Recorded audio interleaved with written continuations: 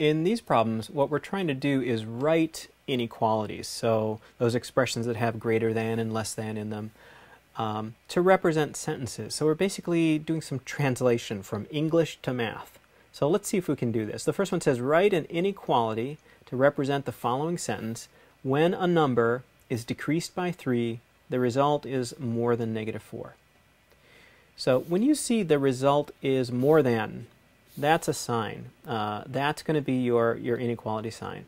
So, and in this case, the result is more than, that's a greater than. So we've got a greater than sign there.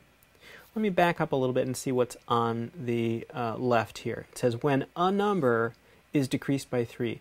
When you see a number, that's usually your variable. So we're going to call that x. And then to decrease something by 3, you would subtract 3. So we can call that x minus 3. So far, when a number is decreased by 3, the result is more than, so x minus 3 is greater than, and then we've just got -4. So that is how to translate that sentence into an inequality. This takes a little bit of practice. I'm sure you'll get the hang of it eventually. Just keep at it. Let's try another one together. It says, write an inequality to represent the following sentence. When a number is divided by 5. So again, we've got a number. That's x. Is divided by 5. So I'm going to go ahead and put that over 5. And the quotient is decreased by 7. And what that means, a quotient is something that's getting divided by. So it's this whole thing that's going to be decreased by 7. So I can put my -7 right after it like that.